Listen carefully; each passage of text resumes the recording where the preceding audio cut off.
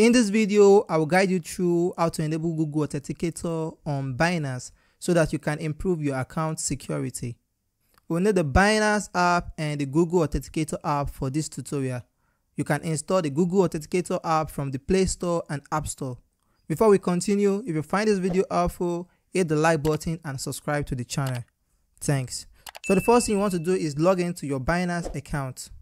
If you are on the Pro app, you go to Home. And then you click on the profile icon up right here.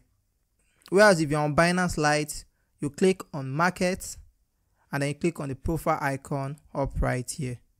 Now you'll be taken to your profile page. Now what you want to do is click on More Services. For some reasons, the app icons are not loading. But you want to come down to Common Function. Then right here you see Security. Then you click on Security. Under Security, you want to enable two-factor authenticator. Then you click on Authenticator app. Then you click on Enable. So you need to verify your account right here. So I'll send a code to my phone number and then click on Get Code via WhatsApp.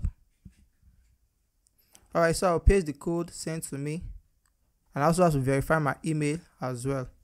I'll also paste the code sent to my email account. Now you go to your Authenticator app. Then you click on this plus icon right here. Then you click on Enter a Setup key. Now you go back to your Binance app and then you copy this 16-digit key. You come right to your Authenticator app and paste the key right here. Then you write an account name for this. I'll just give it a name, Binance.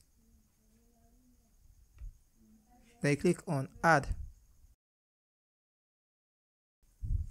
Then you click on Next. Then you come to your account where you have Binance right here.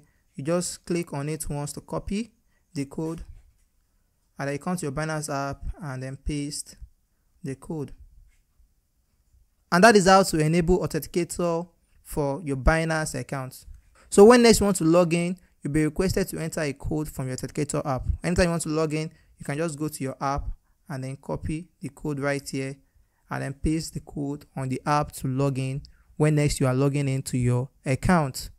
So that is it for this video. I hope you find the video helpful.